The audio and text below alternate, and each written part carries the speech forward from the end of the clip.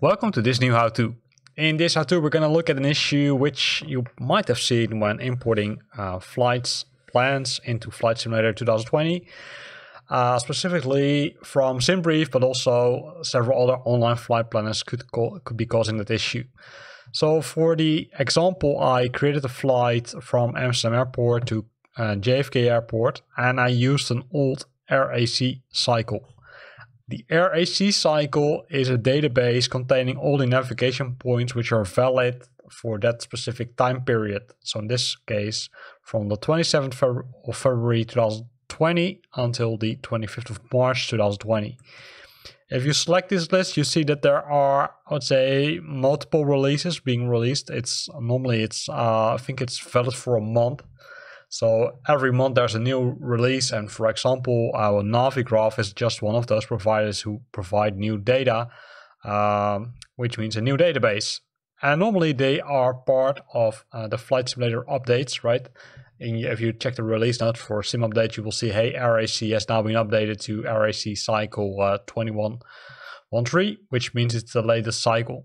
And why is that important? Well, in this case, we scheduled the flight from Amsterdam Airport to JFK. We selected a different route, and if we would change it now to AirAC 2113, we can see, hey, it's valid, right? But if we select analyze route now, you will see that it says, hey, I can't find this specific SID or fix.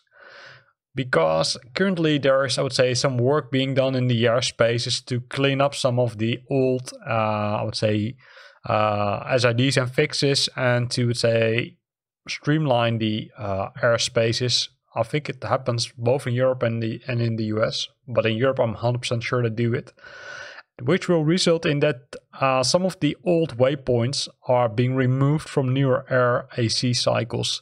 It's also being announced in several blog articles, not only from Navigraph, but also from the, I would say, the European organization who's responsible for reorganizing the airspaces across the European countries. And this is exactly what's causing the issue in Flight Simulator, right? So if you would, for example, plan it using the AirAC from 2003, then save it and then import it in Flight Simulator, then it will generate an issue, because in this case also this one is missing, because Flight Simulator is currently using, I think it's using 2113 if I'm correct, and that one is missing this one. So which results in that the flight plan then, I would say, is only partially imported. In this case, it's only one waypoint, so it's not too bad. But in some cases, I've seen that there are multiple waypoints. Now the question, of course, is how you can prevent it.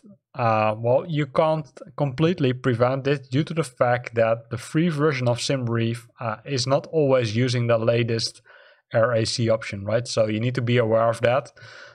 You, of course, can, I would say, buy a subscription from Navigraph if you like. The other way is to clean up that waypoint from your waiting list, or load it in the world planner instead of loading it from the airplane. Some of the airplanes have the Simbrief integration, which nicely allows you to import the flight plan directly into the airport. But to double check if there's no, I would say, incorrect waypoint, you might choose to first load it into Flight Simulator in the world map by choosing the option load flights, and then validating if all the waypoints are there, and if not, then cleaning up some of them. Be aware that once you generated the flight plan in Simbrief, you might need to remove the waypoint, which is, I would say, in this case, removed from the newer version, and then regenerate all the files, because else it won't, I would say, won't be picked up by the Simbrief integrations in the aircrafts. So let's assume that this one is incorrect, right? You can simply delete it. Then it says route has not been analyzed, so you can press analyze again to make sure that there are no other waypoints which are being removed. Once it's happy, you can go to the top and you can, I'd say, save the flight and then generate the flight plan, and from Flight Simulator itself, for example using the fly-by-wire A32NX, or if you're using the G1000 NXI add-on, you can simply import those flight plans either manually in case of the G1000 NXI, or in case of the A32NX you can use the import Simbrief option, which is built into the product. So here ends this short how-to where we discussed what's causing the not found in database issue, and I also showed you how you can work around that issue in case you're using Simbrief. Hope you liked this video. If you liked it, then consider to use the like button. If you've got questions or comments, then feel free to post them in the comment box below. And if you want to stay up to date about new videos I'm posting, then make sure that you're subscribing to my channel. Thanks for watching and see you next time.